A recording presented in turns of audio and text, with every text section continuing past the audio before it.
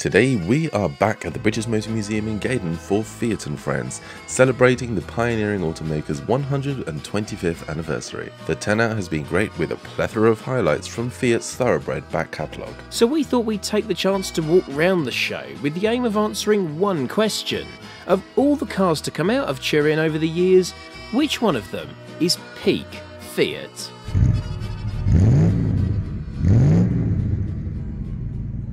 So here's something I might recognise, mainly because my company car is actually the one just behind it. But this is its bigger brother, the original Nuovo 500. Absolutely gorgeous. It's very tiny. I mean, it's what most people think of when you say Fiat these days, isn't it? Especially considering the new 500, which I have the pleasure of daily driving, is their best-selling car in a very long time. That's the new 500. That's the new. Well, there's the new 500. There's the new electric one now. Yeah. But this is the original Nuovo 500 because they actually made one before this. It gets very confusing. Yeah. But this is Dante Giacosa's absolute masterpiece. I adore these cars. It's gorgeous. It's got that little air-cooled flat twin out the back, which makes at best sort of 20 horsepower. These are not fast cars. That's on a good day, on a nice cold day. These were engineered to be the least amount of car. Basically, it was one up from a Vespa scooter, you know, so the doors are this thick. And this fabric roof, on the early examples, wasn't a luxury. You couldn't option that. That was to save money on steel, because that's cheaper than making a whole roof skin. You could buy spares for these from your local newsagent. They were designed to be able to do around 60 miles to the gallon because it was in the fuel crisis. These were engineered like the 2CV to be the most out of the least, which is what small Fiat's all about. It's kind of the Italian's answer to the dish of a... It really is. And it succeeds greatly at that. What I think earns this potentially the title of peak Fiat is how well they've endured. You know, this is a 60-year-old car near enough, and they're a style icon. You still see them in Vogue magazine and in adverts for posh perfumes that I don't buy, and all sorts. This is still a car that you could drive, you know, down a little rutted farm track in Italy, or you could drive to a film premiere in Las Vegas, and still you would look cool and stylish. And I think this has got to be well up there. It's definitely up there. Is it peak Fiat? Well, we'll discuss what it means to answer that question a little later, but it's definitely up there. Next up, the 169 Panda full stop is a great car. It was European Car of the Year. They're tremendous. My mum's got one. Great cars. But this was the creme de la creme of 169 Pandas, the 100 HP, can we call it a hot one, or is warm more appropriate? It's warm. It's more than tepid, I'll give you that. I was going to say, it's more like a tikka masala than your vindaloo. But you know what? That's more than enough, because as we said with the Nuovo, it's enough. It's enough performance. It's a 1.4 litre, 16-valve, 6-speed gearbox, about, 100 horsepower.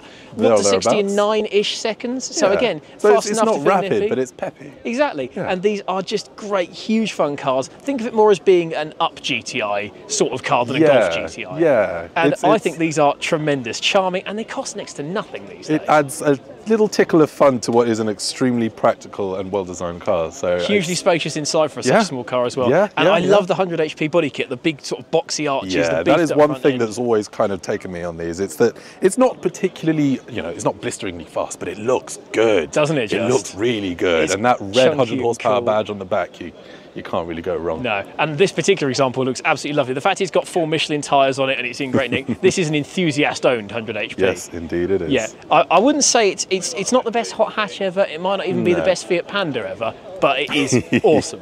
Definitely. Big fan.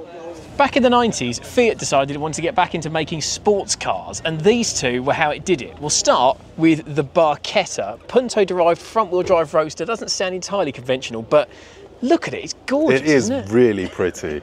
Just the great front arches. It's so elegant. Just help you place the car when you're driving it. It's so pretty, and it doesn't look like an MX-5 or an MR2. No, it's doing its own thing. And do you know what Barchetta means in Italian? It means Enlighten me. little boat.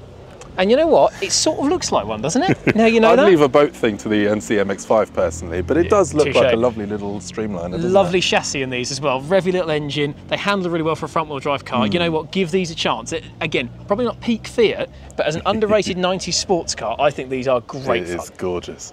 Well, let's move on to this little number then, shall we? Oh, the coupe. The coupe is gorgeous. They're very similarly designed, but they don't actually share a platform. Do you know who designed this? Enlighten me. Originally, Chris Bangle. He is controversial BMW fan. Yes.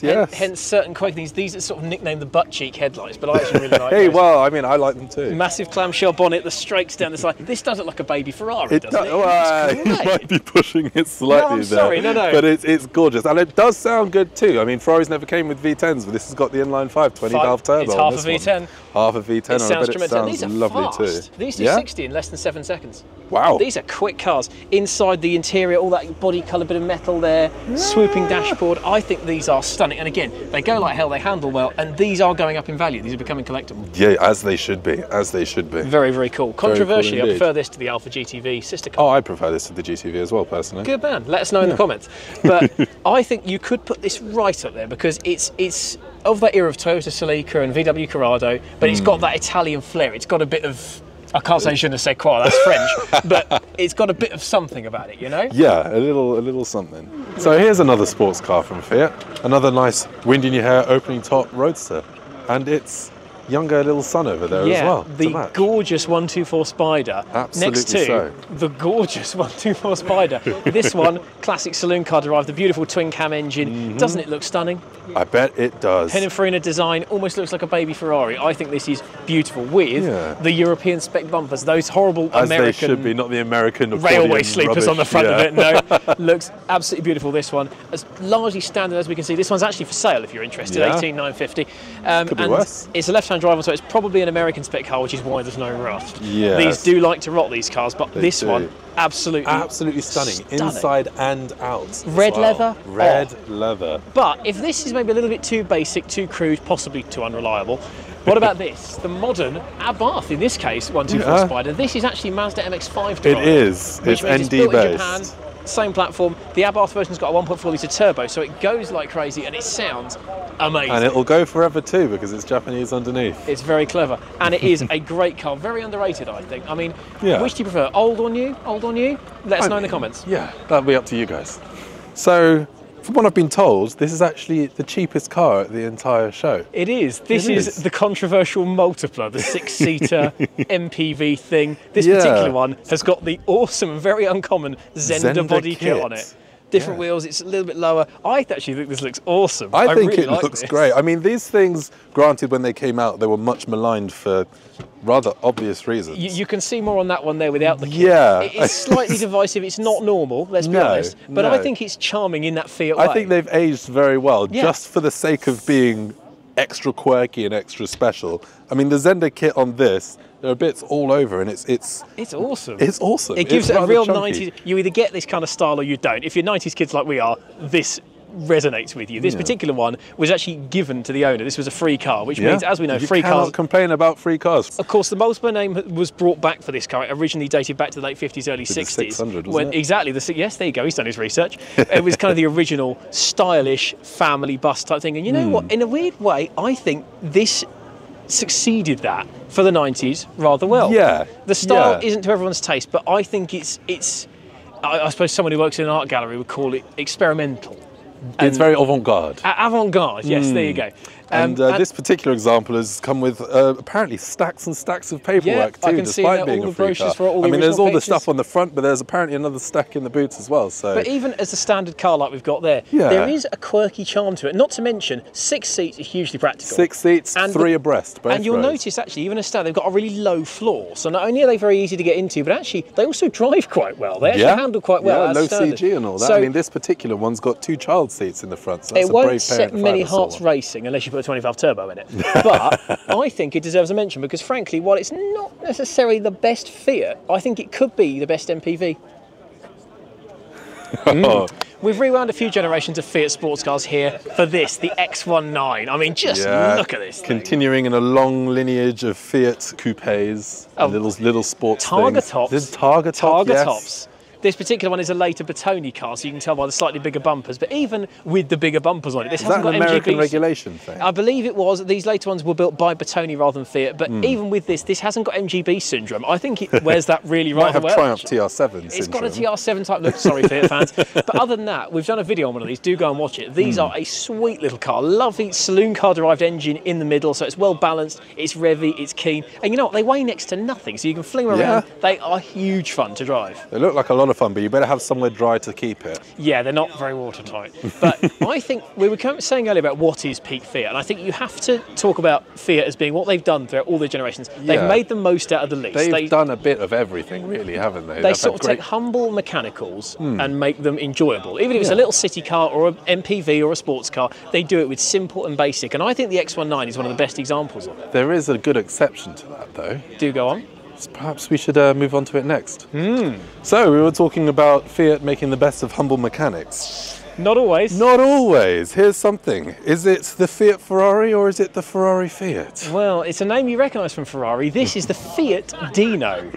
What a car. What a car apart indeed. from how gorgeous it is. And one of the best bad guy cars of all time. Obviously this one isn't the all black one from the Italian job. It's not at the end of a tunnel of the bulldozer. No. But this has got a genuine Ferrari V6 in it. Yeah, and so, I believe this one's also the 2400, so the full fat. Beautiful. So the story goes with this. Ferrari wanted to enter Formula 2 and the rules for the 68 season, I think it was, stipulated you had to have sold 500 of an engine in a road-going car before you were allowed to enter it. Ferrari couldn't make that many cars, let alone sell them. So Fiat went, well, look, give us the engines and we'll sell them if we can put them in a car. So Fiat actually made the engines, which Enzo Ferrari wasn't very happy with, but they were allowed to put it in their own car. This did see use in the Ferrari Dino, obviously, yes, but of course. those are a £300,000-400,000 car.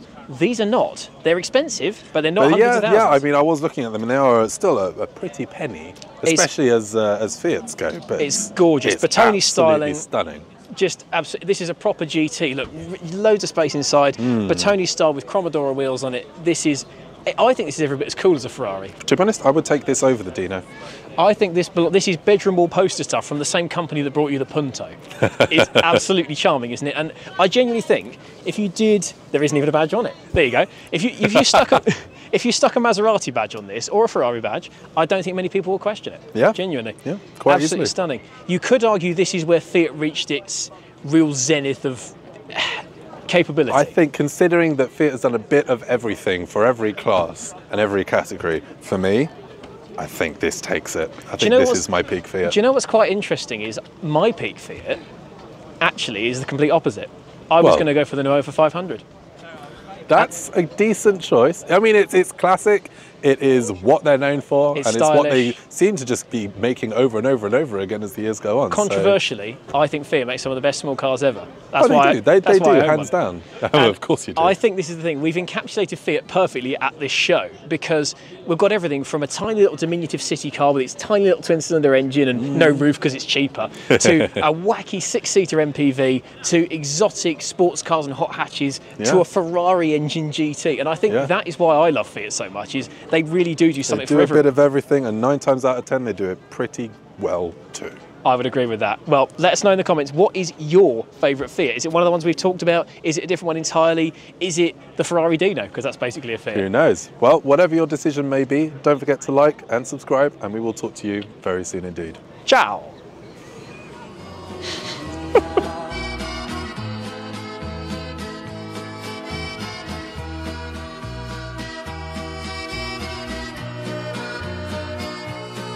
This is why I get paid the big bucks.